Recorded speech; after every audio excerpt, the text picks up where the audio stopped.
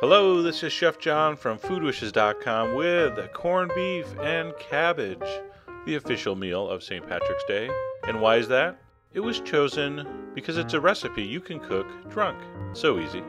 So here we go. I got a 4.5, that's a big one, 4.5 pound corned beef, right from the supermarket.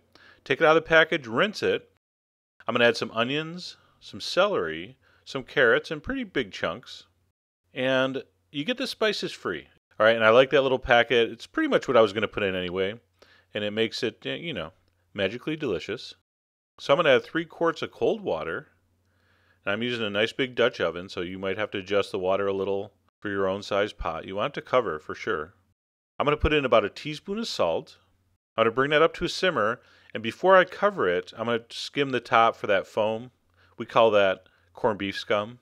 All right. What we're going to do is we're going to cover this. We're going to turn the heat to very low, and we're going to simmer this for about 3 hours. It's not going to be totally done, but it's going to be almost done. And you can see here, it's almost fork tender. The fork will go in, but it's still kind of tough.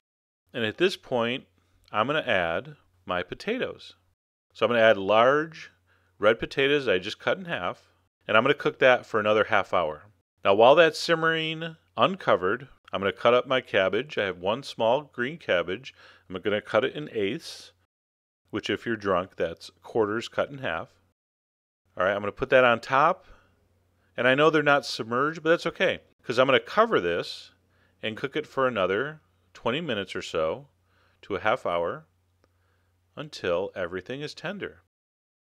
Potatoes are tender, cabbage is tender, meat also tender. All right, we're going to pull out the meat. It doesn't matter, St. Patrick's Day or not, drunk or not, meat has to rest before you slice it.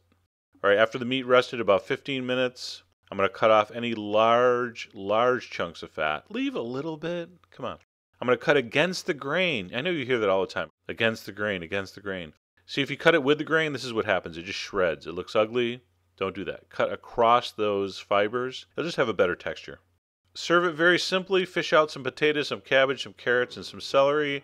A little bit of that braising liquid on top. I serve it with a little hot mustard and rye bread. Man, what a great American tradition. For your information, corned beef and cabbage is not an authentic Irish dish invented in America.